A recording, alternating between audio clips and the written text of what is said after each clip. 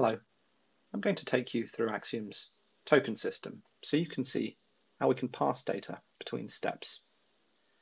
Tokens are the name we use for data or variables that get moved between steps as inputs or outputs.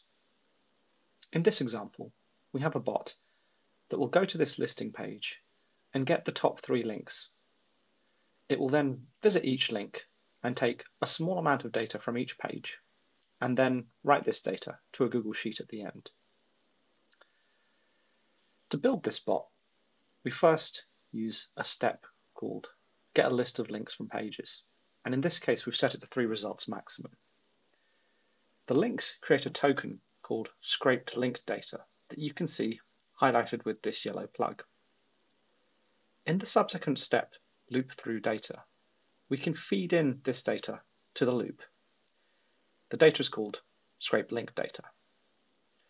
On the step, go to page. We can tell the bot to visit the links. To do this, we click Insert Data, and then we choose the links, which is column A from step 1, i.e. the first bit of data that we got on each row, which is the link.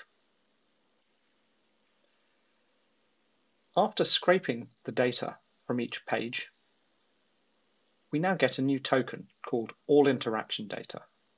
This token encompasses all the data that we might scrape in multiple steps within this loop. Within the final step, we can choose to write all interaction data to the Google Sheet. This appears as a drop-down in the Data step.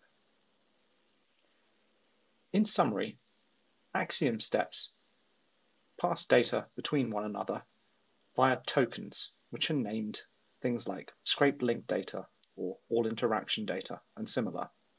They're highlighted with yellow plugs. You can feed them as inputs to other steps, and they produce their own outputs as a result of other actions.